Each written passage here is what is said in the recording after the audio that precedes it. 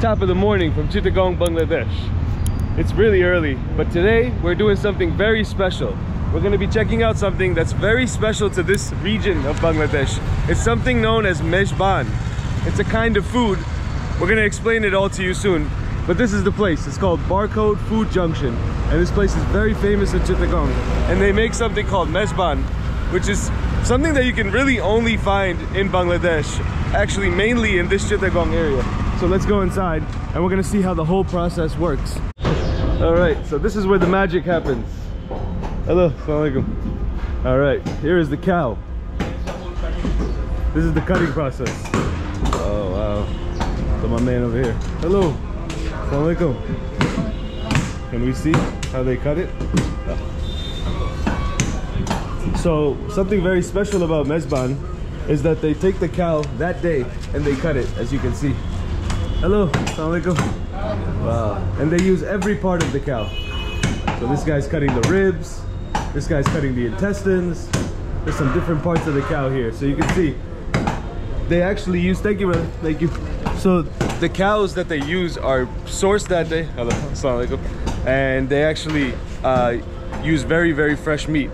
And that's what makes MEZBAN very special, right? Yeah. So, all right, we're gonna head inside now to the, they've allowed us to come in and see how they process and do this. And we're gonna talk to the guy. Is the owner here also? No. He's not gonna be here? No, okay. he's coming. Okay, he's coming. We'll talk to him as well. Whoa, and this is the whole operation. Walaikum assalam. Wow. Look at how many people are working here. And it's hot back here because of these fires. So, what is this? This is Mezbani dal, I think. Dal? Yeah. Hello, assalamu alaikum. How are you, brother? What are you making here? What is this? Beef dairy. Beef? Dairy. Dairy. Dairy. Dairy. Dairy. What is, which part of the beef? This is. Yeah? Cow? Look at this. Let's some fresh. Okay. These ladies are the ones who peel the onions, they take the chilies, they make the mix that they eventually use for the MEZBAN, am I right? Right. You can see they got the coriander, they got the chili, onions, and the smells in here are so good. It already smells good. Look the meat, red meat. And then they take the meat and they wash it up really nicely. So as you can see, guys, over here the process is very clean and very, very sanitary. This guy who's been running this restaurant, I think he's been doing it for over 20 years or something like that. Yeah. So he's been doing it a long time. So we're actually going to get a chance to talk to him as well. So how many people usually are part of this process?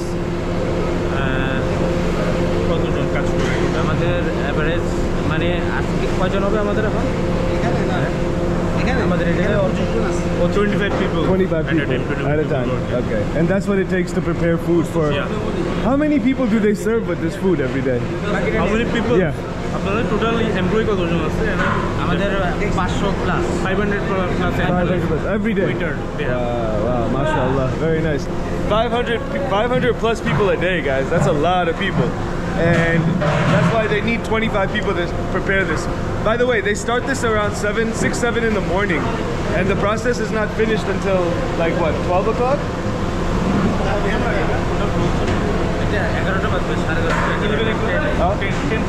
10:30 to 11. Cool.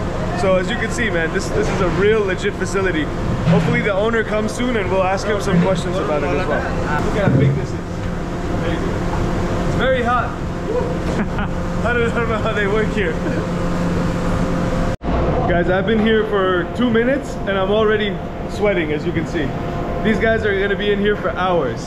It's not an easy job, man. It's the work of regular. Huh? It's the work of regular. Yeah. They do this every day. I don't know how, man. People work very hard in this world, man.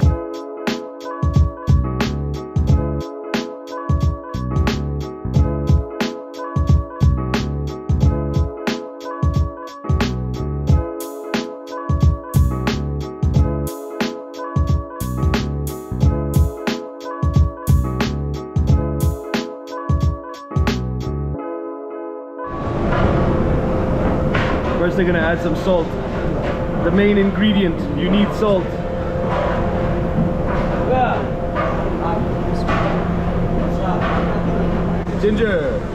Ginger paste. Garlic. Yes, you need garlic.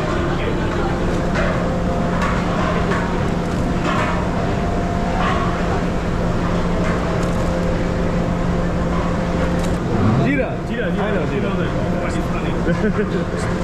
Very nice. Wow, that's a lot of jeera. Smells so good. Man, these spices are like real official spices. By the way, you like my cap? Mishti jeera. Mishti jeera. Mishti jeera. Sweet.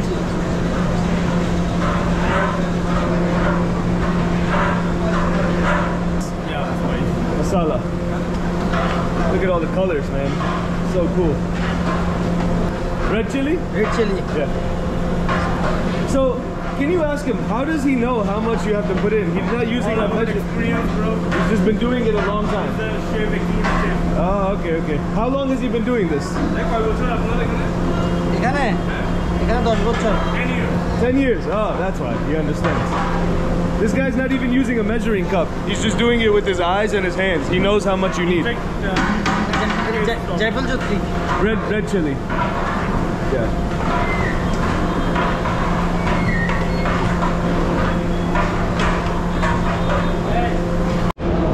Then you have some onions, of course. The key ingredient. You need onions. This is how they make the fire. What is that? What kind of coal is that? Regular charcoal? Yeah, charcoal. Some big pieces of charcoal to make the fire. And then they're gonna take these pots and put it on top of these fires. It takes two people. One guy's gotta hold the pot and he's gonna mix it. Wow, look at all the colors coming together.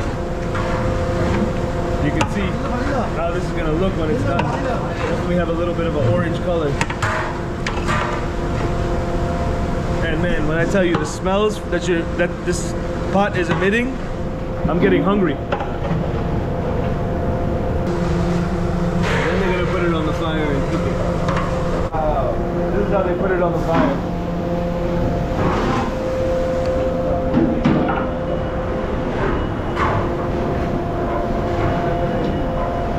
So now, as you can see, the food is on the fire. It's gonna take time to cook. How long does one pot take to cook? 2 hours. 2 hours. So it's gonna have to sit on the fire for 2 hours. Two guys, they take the stilts and then they move it over here. They got the whole thing down to a science. Now it's gonna cook. So guys, one thing that's very important to note about this place is that, I don't know if you noticed from the start, like where they're cutting the meat, the kitchen itself, how they're processing everything, it's very, very clean compared to like street foods and stuff. Like this place, they follow a lot of hygienic rules, and they don't, a lot of places in Bangladesh don't really follow the way these people do it as far as hygiene is concerned. And look at my man, the cow. They slaughter 2 of these a day.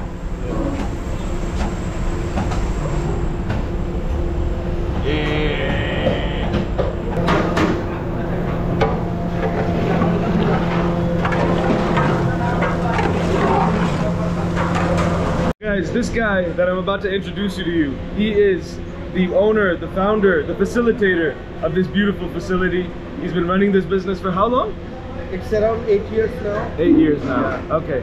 And please explain to us what you were explaining. I want the people to know. You know, you have visited the kitchen. This is how we do it every day. I mean, there is nothing different that somebody is here to shoot.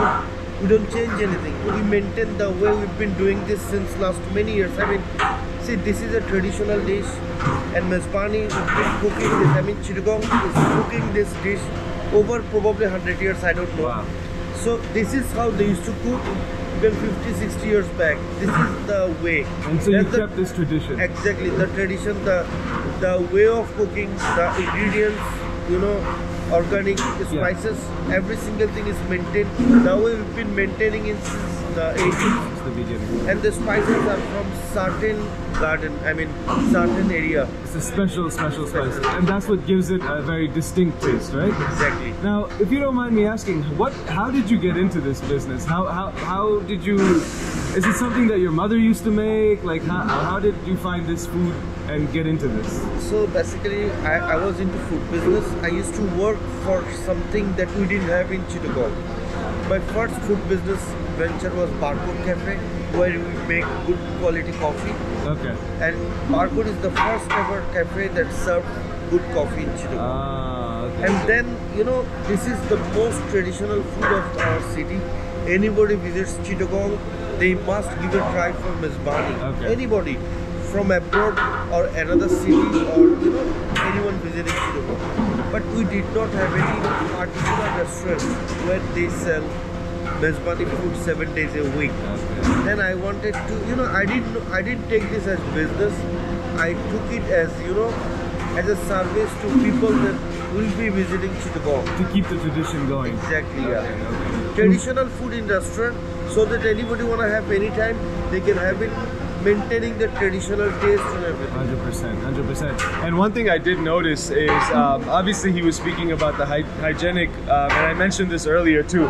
And I think that's why you guys are as successful as you are, because I think many businesses that I've seen in Bangladesh, they aren't operated like this, you know. And I'm not trying to bash others' businesses, but what I'm saying is, I think the way you said it, like how this is not something special that you're doing because we're video. This is what you do every single day. Every single day, yeah, exactly. Yeah. And you can really see that, you know, he takes pride in his business.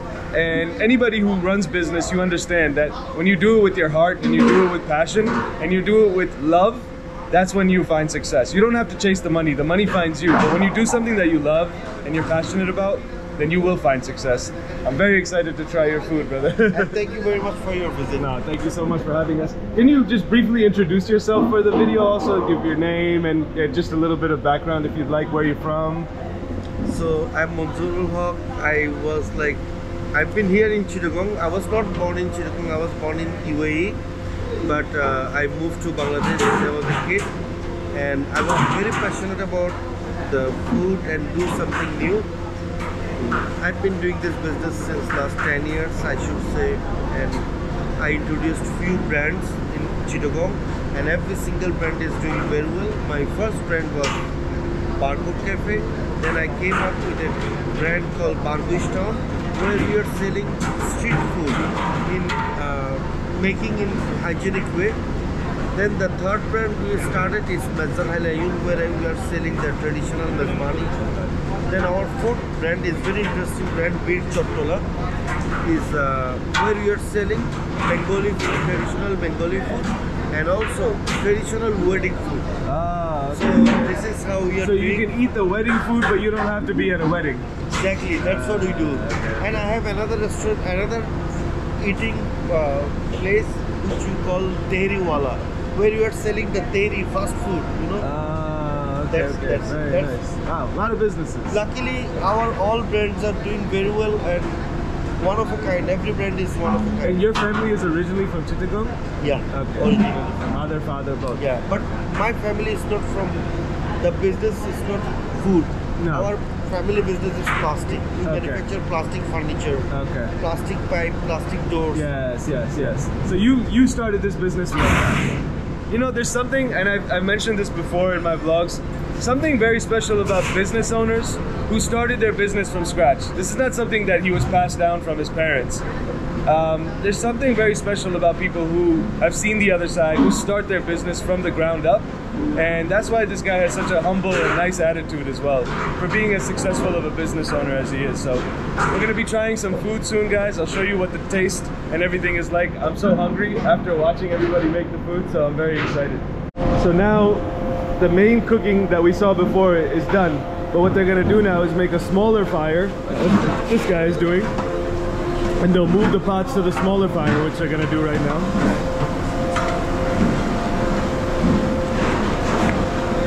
And what this is basically, they're gonna slow cook the same thing that they were cooking over the big fires, they're gonna let it sit. And what that basically allows it to do is pick up more flavor. And you know, slow cooking allows for the food to be a lot more tender. The meat will be more tender and tasty. So they're gonna create little fires like this using the charcoal. So here we are at another one of Munjo's cafes. This is the first one. This is the first one, Yeah. where the journey of my restaurant business started. See, he's so kind. I told him that I like iced coffee, and he's like, we have to go to my cafe that has iced coffee, because the other one was a sweet shop. So he was insisting that we come here just so I can have my iced coffee. You're too kind, man. Too much of a gentleman.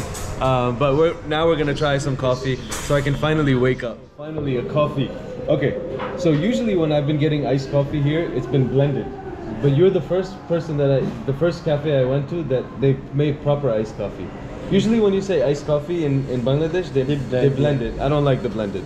This is a real iced coffee, guys. So you gotta mix it up. This is an iced cappuccino. So it's gonna be my honest taste test. So Please. It's all right. I'm a coffee connoisseur. My audience knows. I rate coffee everywhere I go. So here we go. Cheers.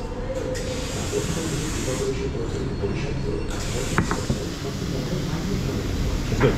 It's good. You know, the beans are very good. Yeah. Freshly brewed and roasted by soil. Well, one thing I can say is Manju definitely is a coffee fanatic himself. Yeah. So somebody who actually likes to drink coffee themselves, they're gonna make sure that their coffee is good. And you can tell, this coffee is actually really good. It's brewed right, the bean strong, you can taste the bean. Sometimes the milk overpowers the bean, but in this case you can still taste the bean. And it's perfect. I am satisfied. If you guys ever come to Bangladesh, whether you're in Dhaka or in Chittagong, this barcode cafe is available in Dhaka and in Chittagong, so feel free to stop in. Anybody who's a coffee lover, I'm sure you will enjoy it. Now we are finally going to eat what you saw me cooking, what you saw us cooking this morning. We're gonna try it now. Oh, that's another one. Oh, okay. So these guys are eating some nali. Yeah. Very nice.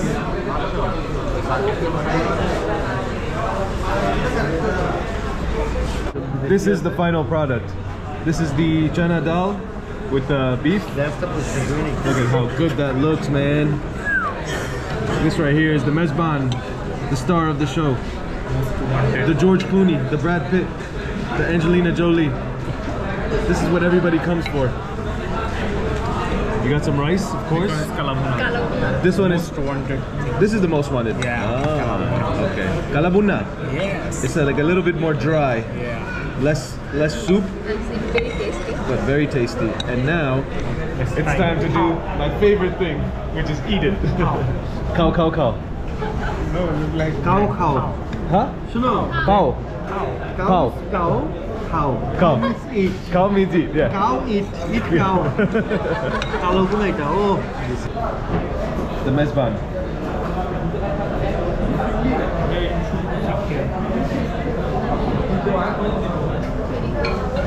Then So you take some dal. some dal, Okay. and trust me, you'll remember this meal. Oh, I'm Long time. I believe you. And that's the, what is it called? Huh? Kaloguna. Kalaguna. Look at that. There it is, guys. We're gonna do it like real Bangladeshi style. I'm not gonna be an American today and eat with a spoon. Today we're gonna be Bangladesh. So, what do I start with? Just some rice. Let's try this one first. You said this is the most like people come here for this one, right? Yeah. Okay. All right, guys. Here we go. You would explore why. First, you can try this meal. Okay, let's try this one. So this one is the Mezban. This is what the restaurant is named after. Look at how tender that piece of beef is. You can squeeze it. And this takes hours to make. They start at 7 in the morning, like I showed you earlier. This is not an easy process.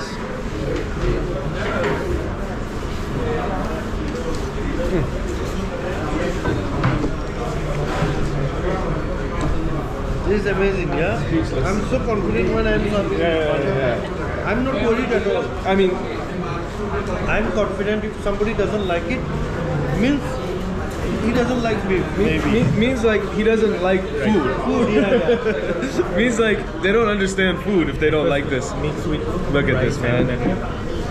So basically, that one that I just ate is the one with the soup that I showed you. Now this one that I'm about to take a bite of, this is a bit drier. It's still very tender, still has some juice, but not that curry kind of soup. So this right here is a dried beef. Not dry, but a bit more dry. juicy and tender.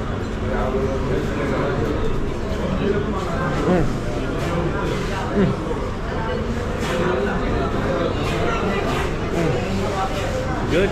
You start biting, keep it in the mouth and bite. The more you bite, the more taste comes. Yeah. There's so much flavor, but so balanced at the same time. It's not overly spicy. So anybody who doesn't eat spicy food, you can still enjoy this. It's so good, man. I want to say which one I like better than the other, but honestly, they're both amazing. I think they're both at the same level for me. So the meat that they put inside this, the chana dal, is that from this one? It's separate. It's only bone, Okay. bones and stuff. Inside the dal. Yeah. Let's try the dal. So guys, I'm not very good at eating with my hands, as you can see. I'm a rookie. But when in Bangladesh, you have to eat like the Bangladeshi. Yeah.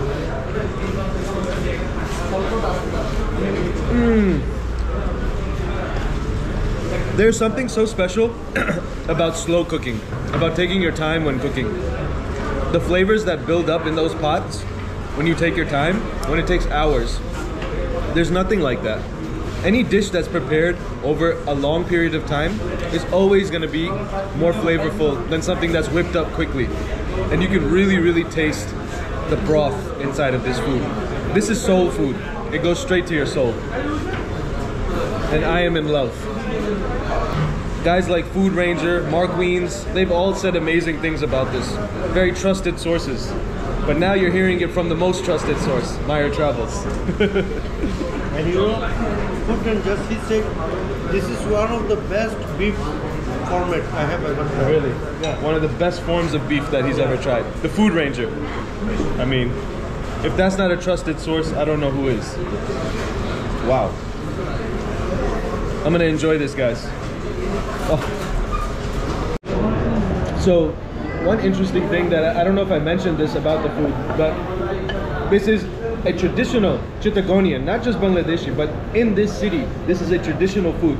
And it actually stems from long traditions. So it actually started off as a food that they would eat at funerals. So it was made in big portions for people who would come to attend funerals, and they would serve it. But over time, through tradition, it ended up becoming a celebratory food. So when people gather, so since he was a kid, he's been trying this food. So he grew up eating this food. It's a part of the tradition. Thank you, brother. Thank you so much. And these are the kind of experiences that you can't get in different places. You have to come to the source here in Chittagong. So make sure if you guys ever come to this city, do not leave until you try Mezban. And if you're gonna try it, you have to come here. Guys, honestly, the best food I've tried in Bangladesh, by far. If you come to Chittagong, make sure you try Mezban. I'm glad I was able to show you guys the whole process, the whole experience, just literally from the pot to the table. And thank you so much, Manju, for this experience. And guys, if you're ever here in Chittagong, make sure you come hit this place up.